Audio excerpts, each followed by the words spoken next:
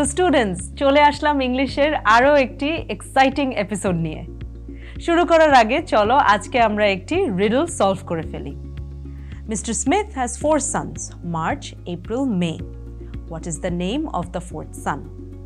তুমি হয়তো ভাবছো এখানে 4th সনের নাম জিজ্ঞেস করা হয়েছে, কিন্তু একটু খেয়াল করে দেখো, এখানে কোনো কোয়েশ্চেনই কিন্তু করা হয়নি। এখানে বলা হয়েছে what is the name of the 4th son। সেন্টেন্সটির শেষে ফুল স্টপ, তার মানে এটি একটি স্টেটমেন্ট, কোয়েশ্চেন না। বলা হয়েছে যে মিস্টার স্মিথের 4th সনের নাম হলো হোয়াট। সেন্টেন্সটির শেষে কোনো কোয়েশ্চেন মার্ক না থাকায় আমরা বুঝতে পেরেছি এটি ইন্টারোগেটিভ সেন্টেন্স নয়, যদিও দেখে প্রথমে তাই মনে হয়েছিল। তার মানে রাইটিংয়ের মাধ্যমে ক্লিয়ারভাবে কোনো কিছু এক্সপ্রেস করতে হলে কারেক্ট ওয়েতে পাংচুয়েশন ইউজ করাটা ইম্পর্ট্যান্ট। এই রিডলটা থেকে কি আমরা পাংচুয়েশন মার্কের ইম্পর্টেন্স বুঝতে পারলাম? আর এতক্ষণে নিশ্চয়ই বুঝেই ফেলেছো যে আজকে আমরা কি নিয়ে ডিসকাস করব। আজকের এপিসোডে আমরা শিখব what is punctuation R different types of পাংচুয়েশনস and their uses.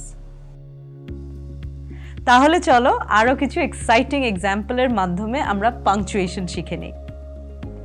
যখন কারোর সাথে কথা বলি স্বাভাবিকভাবেই আমরা থামি, কারণ যদি না থামি কথাগুলো একটা আরেকটার সাথে মিলে it will just become an endless stream of words. তখন কি বলতে চাচ্ছি তা বোঝা খুবই মুশকিল হয়ে যাবে, তাই না? ঠিক তেমনিভাবে লেখার সময় আমরা কি বোঝাতে চাচ্ছি তা প্রপারলি এক্সপ্রেস করার জন্য সেন্টেন্সের মাঝে কিংবা শেষে কিছু মার্কস ইউজ করা হয়। এসব মার্কসকে পাংচুয়েশন বা পাংচুয়েশন মার্কস বলে। ইংলিশে মেইনলি 11টা পাংচুয়েশন মার্ক আছে: full stop, comma, semicolon, colon, note of interrogation, note of exclamation, inverted comma, অ্যাপস্ট্রফি, hyphen, dash and brackets. আজকের এপিসোডে এই পাংচুয়েশন মার্কসগুলোর মধ্যে আমরা 5টির ইউজ দেখব। Let's start with the most common punctuation mark, full stop. Full stop দিয়ে সবচেয়ে লম্বা pause বোঝানো হয়। কমপ্লিটলি থামার জন্য অ্যাসার্টিভ, ইম্পারেটিভ ও অপটেটিভ সেন্টেন্সের শেষে ফুল স্টপ ইউজ করা হয়। যেমন my name is John, give me the pen. অ্যাব্রিভিয়েশনস অর্থাৎ কোনো ওয়ার্ডের শর্ট ফর্মের পর ফুল স্টপ ইউজ হয়, যেমন BA, MA, doctor, etcetera. Next we have the use of কমা। সেন্টেন্সে সেম পার্টস অফ স্পিচের একের বেশি ওয়ার্ড থাকলে কমা দিয়ে তাদের সেপারেট করা হয় এবং শেষের দুইটি অ্যান্ড দিয়ে অ্যাড হয়। যেমন আনিস, আহমেদ, প্রিয়া অ্যান্ড লিমা আর সিবলিংস। অ্যাপজিশনের আগে ও পরেও কমা বসে। যেমন mister Suman, hour principal, was an honest man. Vocative case কোনো সেন্টেন্সের শুরুতে থাকলে এর পরে, মিডলে থাকলে এর দুই পাশে আর শেষে থাকলে এর আগে কমা বসে। যেমন Rahman, do the work. Tell me Rahman, how are you? Close the door Rahman. সেন্টেন্সে একের বেশি পেয়ার অফ ওয়ার্ডস থাকলে প্রত্যেক পেয়ারের পর কমা হয়।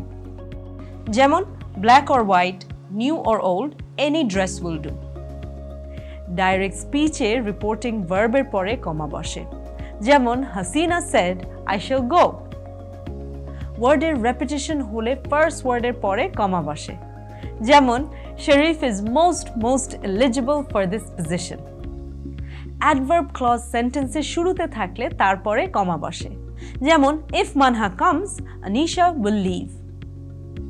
সেন্টেন্সের ভার্বের ওমিশন বোঝানোর জন্য কমা ইউজ হয়। যেমন I have a pen and you a pencil. কমার যা যা ইউজ বললাম সেগুলো আশা করি ক্লিয়ার করতে পেরেছি। এখন চলো আসি সেমিকোলনে। কমার থেকে একটু বেশি সময় পজ বোঝাতে সেমিকোলন ইউজ করা হয়। সেন্টেন্স থেকে যখন কনজাংশন বাদ দেয়া হয় তখন সেমিকোলন ইউজ করা হয়। যেমন United we stand, divided we fall. Therefore, yet, however, so, still, nevertheless ইত্যাদি কনজাংশন দিয়ে দুইটি ক্লজ কানেক্টেড হয়ে যদি অপোজিট মিনিং এক্সপ্রেস করে তবে ওই কো-কনজাংশনের মধ্যেই সেমিকোলন বসে। যেমন she studied very hard, yet she failed the exam.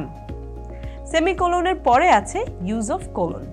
Semicolon থেকে বেশি সময় পজ নিতে কোলন ইউজ করা হয়। সেন্টেন্সের মধ্যে কোনো কিছুর এক্সাম্পল অর এক্সপ্লেনেশন দেওয়া হলে কোলন ইউজ করা হয়। যেমন there are two types of voice.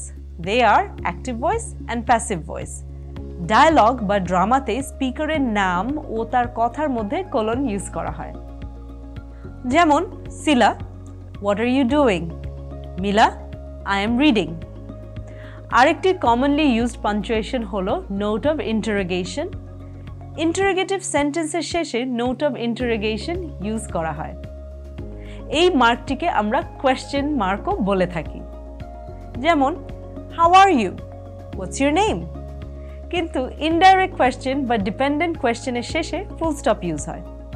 যেমন she asked me what I was doing. So আজকে আমরা the importance of using punctuation mark আর 5টি পাংচুয়েশন মার্কের ইউজ দেখলাম। নেক্সট এপিসোডে আমরা বাকি পাংচুয়েশন মার্কগুলো অ্যান্ড ক্যাপিটাল লেটারের ইউজ দেখব। Till then, you take care.